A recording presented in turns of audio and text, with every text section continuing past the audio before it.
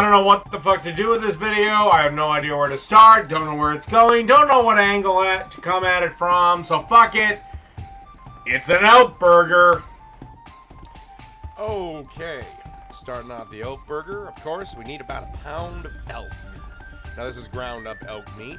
And if you don't know, elk meat is really, really lean.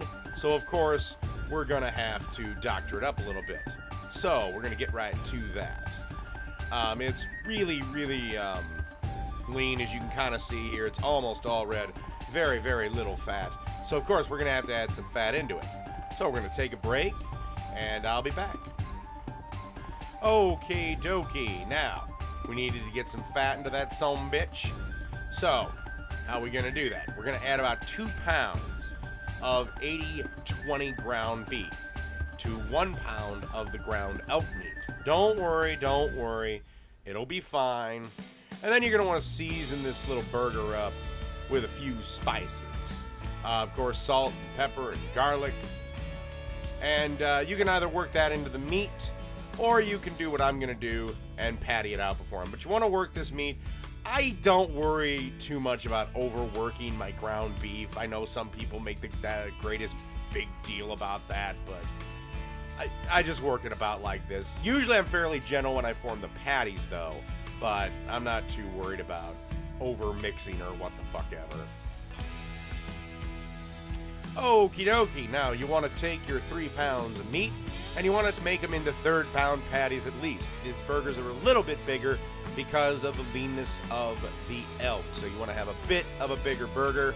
So 1/3 pound, good size, my opinion. But you can certainly use 1/2 pound patties or maybe even 3/4 pound patties. I wouldn't go to 1/4 pound. It's probably going to be a little bit too lean.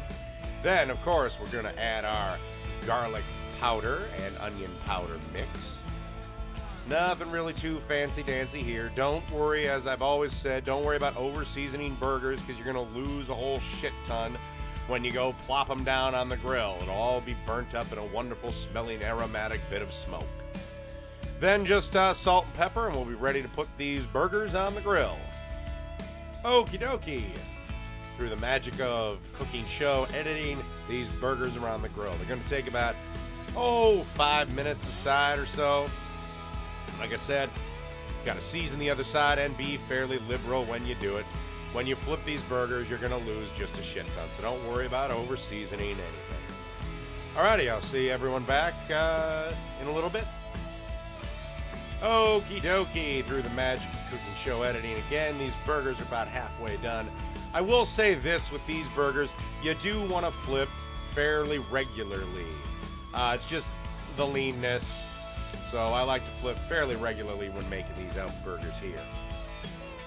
Okay, through the magic of cooking show editing, these burgers are done. There's really only one last thing we gotta do, and that's get some fat back into said burgers. And you want to accomplish this by milk fat, or it's also known cheese, because a burger without cheese is like a fucking snake without venom. You've got a belt. So, what we're going to use today is a nice sharp cheese to kind of cut through the elk and the beef, and I'm going with a nice sharp cheddar. We'll give that a couple of seconds to melt. Always take the extra couple of seconds to melt the goddamn cheese on the burger, too. And we'll be back for the final plate up. All right. Okay, time to plate up our elk burgers. Now, you want to take a nicely toasted buttered bun, and that's another thing.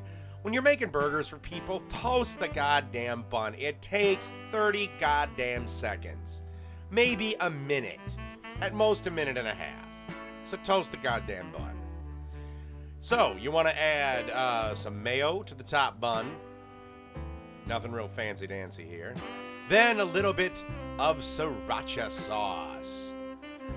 Just a little bit of heat with this here burger. Still nothing too fancy.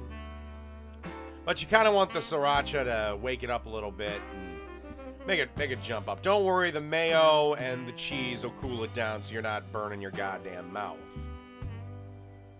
Then you want to take one of the patties and place that on the bottom bun.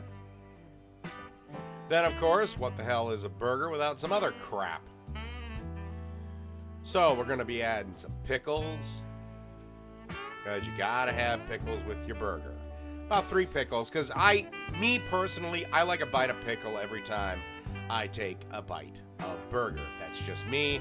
You can build your burger any way you wish, but if you don't want 3 pickles on there, you can go to hell.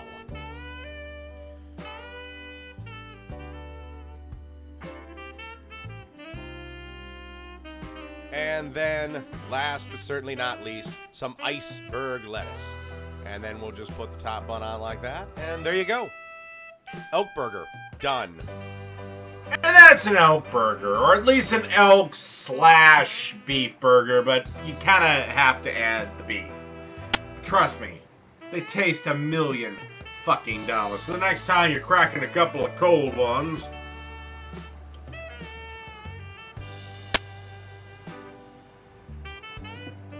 and you want to impress the shit out of people, or just get rid of a bit of leftover elk, try this one out.